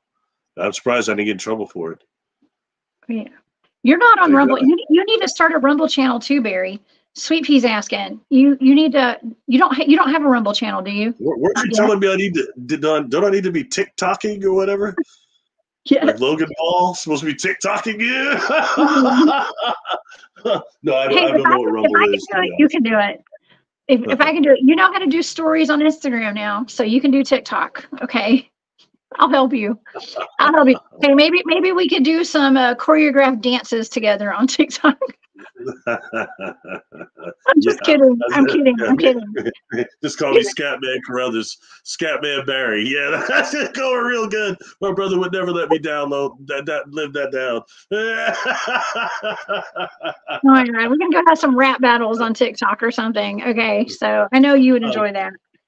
That would probably scare people away, actually. Oh gosh, yeah, it might go viral for comedy, you know. But I think again the information on this was good, and everything that we brought together. And there was there was a book I was going to recommend too. Another one that's just when talking about these near Earth objects and that thing that I call the living library that comes back. There's a woman, Barbara Marchinique. A lot of people are familiar with her for The Bringers of the Dawn. That was like that 80s book that brought the Pleiadian into the mainstream. But she wrote a couple other books. One of them, I don't have a copy of it in here, but it's called The Living Library. And in that book, she talks about some of that. And I believe that. And I have past life memories of technology like that and things going out. Stuff like that made me pay real close attention to, like Star Trek, the original series. They had one called Nomad. And they had that movie. They had V'ger. And V'ger was like the Voyager probe that went out and came back, and it was all sentient, like way sentient. But I think when dealing with this in the living library and technology that comes back that can help us go forward again, we need to be paying attention to that. You know, so what are those things out there? And I'll bring that up again, those near Earth objects. I won't give their names again because I will bore everybody. But when looking at things like that Bennu asteroid, I told you before that they had actually an exhibit of that in the Smithsonian. It's supposed to be the original artifact they put out, and you could go up there and take a picture of it. I would think cameras everybody has now, I hope a bunch of people went and took pictures before they swapped that out for a fake piece. When you look at that, or the piece of moon rock that's on Biden's office, it's on his desk. He's got a piece of moon rock on there. And you look at that under electron microscope, what they're finding, Richard Hoagland, we're talking about that, is this seems to have like some type of almost pico gears on it. That this is some sort of a technology. Is that why they're sending that Bennu spacecraft out there to grab pieces of that thing and bring it back? I'm sorry, not it's Osiris Rex was the probe that went to the Bennu asteroid and got pieces of it and brought it back to Earth. And now it's going to get another one. Somebody said they're thinking about sending it to Apophis. You know, it's very interesting, but these things are showing evidence of being advanced technology that is in, you know, fossilized. So it's food for thought, you know, when dealing with what they're hiding from us is in plain sight. And this goes way beyond Richard Hoagland's book of Dark Mission, where he talks about all the stuff on the moon that he saw when he worked for JPL and them. He's the first one that really talked about that the tower on the dark side. He talked about the palace that they have. There's pictures of all that. I've done some videos on that on YouTube too, showing those pictures. How he said the shards were like, one of them was like 60 miles above the surface, and that there are these crystalline structures. You know, when I talked to that, when that whistleblower was talking me to death at some point, the individual was telling me, because we talked about the dark side of the moon, and or let's say the far side of the moon. It's not really dark, but anyway, they had told me that it was what that was in the why it looked crystalline back there, those structures, is because it got hit by the solar flash. And the solar flash came across and hit the dark side of the moon, and it caused a lot of the things there to look crystallized when the solar flash hit. I can't say I agree with that. I'm not as much of a solar flash guy, but hey, whatever. It's a possibility. You know, another good doomsday scenario for us. We're going to be exterminated by solar flash. You know, just throw that in there with the other ones, John. I hope not. We go quick though. It'd be okay. I need to address this before we go tonight. So Poncho is asking, or he's saying that there's two choices on my Rumble. Yes, I did not know how to work my Rumble channel very well, and somehow they got uploaded to two. But it's like, well, I thought it was one, so I don't know. I am so low tech, y'all. But yeah, just go to either one of them. All of my videos go to both. Okay, so the one that I thought was my main channel is the one with the like Egyptian background on my picture there. Okay, so but either one of them, they both work, but they're both me as far as I know. Okay, I do have like two choices there. So hey, it's just backup, my opinion. I don't know. But yeah, I'm on Rumble. You can find the videos there. I will update that tomorrow. I'll have all the videos up to date tomorrow. Okay, but yeah, man, this has been a wonderful show tonight, Barry. I think that we really covered a lot of great topics tonight. So thank you for being here. Thank you for having me. It's always a pleasure working with you. I said before, you know, but thank you to the audience. And, you know, a lot of your audience is starting to contact me outside of these shows, and they're really nice people. I try to respond a little bit and stuff, and good people, you know, that very aware. I think that's important because it's people like that just helping change this world one person at a time. One light at a time, you know. Yeah, that's right. Well, we're working on it. You know, opening some minds. I mean, I think everybody probably learned something tonight. I learned some stuff tonight, and that's what I like to do. And I know I like to help in whatever way we can. If my remote viewing will help answer some questions or even lead us to asking more questions, then I've done my job. Okay, I've done my job tonight. So, yeah. Thank you, y'all. This is a fun place for Thursday nights. It is.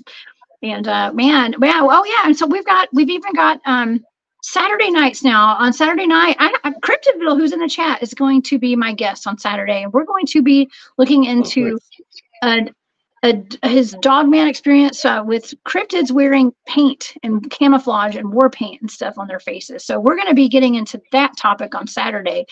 You guys are going to need to buckle up for that one. That's going to be a cool topic, Barry. You know, that's very interesting because I mentioned, probably not on here, but my friend that he was Native American from the Oklahoma mountains, and he had mentioned encountering the little people when he was a kid, and he talked to them. And when I asked him what they looked like, he said they were about knee high, little shorter than knee high, but he said they had on old Native American garb. And he looked at me, he said, they had on war paint. I said, really? He said, yeah, they all had on war paint, both of them I saw. I thought that was just fascinating, you know? Yeah. And he said, then he talked about how much trouble he got into for talking to him because they kidnapped kids. We hear that over and over again. You had a guest that said that too. What was his name? Fred, the guy Fred Roll from Alaska. Alaska, yeah, Alaska, yeah. Oh yeah. Well, we have a lot to discuss on Saturday, so I hope you guys will all come back and hang out on Saturday. And I'm trying to think, who do we have coming on Sunday? I have a really good guess at Spaced Out Radio too. Can't remember. Man, I get busy, and I've got a great guest coming on Sunday night too, and I can't remember who it is. So I will definitely be announcing that on Saturday. But I'll be announcing it tonight. I'll probably start doing the promos. As soon as I click off of our shows, like I start working on my next show immediately. Okay, so I'm always over here working, coming up with new ideas and doing the work. Okay, so yeah, so Dennis says he's heard of dogmen being seen wearing feathers. Wow. Yeah. Only one mountain in Oklahoma. Oh, that's not true. There's the Wichita Mountains. That's not true. Yeah, I'm sorry. I just see stuff people say stuff to say, you know. Oh, that's Poncho. Poncho's awesome, man. Poncho, thank you for gifting all those memberships tonight, too. That's very sweet. And if anybody would like to become a member of the channel, just hit the join button. You may have to go to your laptop or your PC to do it, but you can join, and I do exclusive content there and put some interesting face-to-face sit-down videos on there and just talk, and it's a good time. Okay, so yeah, well, you guys, Barry, where can everybody find you and your amazing YouTube channel? YouTube channel under Barry Littleton. I'm on Patreon under Barry Littleton. Got a lot of stuff on YouTube actually that comes from Patreon onto there. I'm also on Facebook. I'm trying to be more communicative on there under Barry Littleton, and my website is barrylittleton.com. Don't do a lot there, but the links are there, and that's about it. Awesome. Oh my gosh. Shadowland. Oh yeah. So we got Long Island Bigfoot Mike. Congratulations. You're a 2-month member. Is that 2 months? Oh my God. Thank you for being a member for 2 months. That is so sweet. I appreciate that. So you got your anniversary night tonight. That's amazing. I love it. I love seeing all the stars by everybody's names. You guys, it just makes me feel great. Makes me feel all warm and fuzzy inside that you guys would want to actually be a member here and hang out with me on the show. Cool. So yeah. All right. Well, everybody, thank y'all so much for being here. I will see you guys Saturday night and then back on Sunday at Spaced Out Radio. Barry, it's been another great show. Thank you so much for being here tonight. And hey, thanks for having me on. Thank you to the audience too for not booing me out, and much love. No booze. All right. Well, I guess until next time, Barry, thank you for all of your infinite wisdom, and I appreciate your friendship. Okay. Thank you. And we'll see you next time. Bye, y'all. Have a great night. Stay safe out there.